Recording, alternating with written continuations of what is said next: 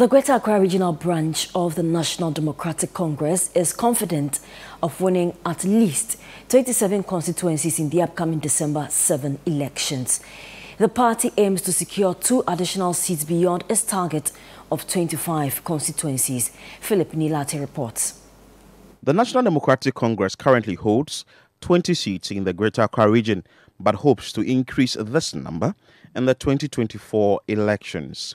The party's chairman in the region, Emmanuel Ni Ashimo, says although the party initially targeted 5 more seats, it has identified 2 additional ones, increasing the total number of constituencies it believes it can win to 27.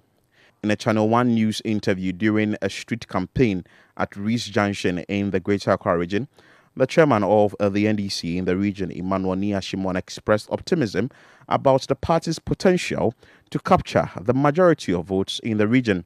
He indicated that the campaign is part of efforts to help the ordinary Ghanaian better understand the 24-hour economy policy. Our target of the 25 seat, the Agenda 25 seat, is coming on, and based on the research and the analysis that we've done, we are even thinking of adding out 2 more. So we are looking at 27 and leaving 9 to our sisters and brothers at the other side.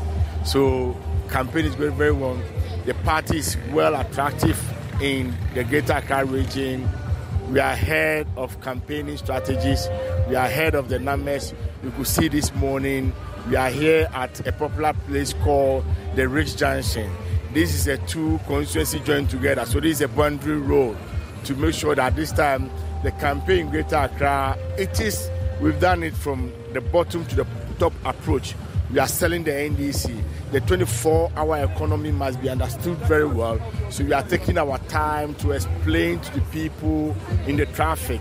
We've printed enough of the frequently asked questions of the 24-hour economy, 2 million of it, for us to give it to the people in traffic, the market women. You can see that we also close the Madina market. Samuel Attamills, the son of former President John Evans Attamills, who joined the street campaign, urged the youth to come out in large numbers and vote for the NDC on December 7. This election is for us, the youth. It's not for the older generation. It is our future and our children's future. The youth, this election is for us. It is not even for John Mahama. It is for us, the youth.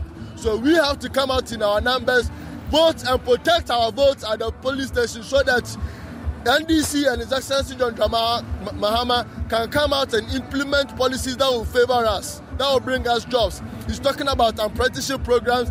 The women are going to get their youth, the Women's Bank. We're going to get 24-hour economy so that everybody can go to work, whether it is morning, afternoon, or evening, so that we can all have jobs to do to take care of our siblings, our parents, and take care of ourselves also. So please, all the youth, everyone, whoever you are, whether you are NDC, MPP, CPP, even those who don't know what they are going to do with this election, they should all come out, and for the betterment of Ghanaian youth, they should come out and vote. The National Democratic Congress in the Greater Accra region has stated that it has intensified campaign in the region to be able to win a total of 27 constituencies in the December 7 elections. Reporting for ChannelOne News, my name is Philip Nilate.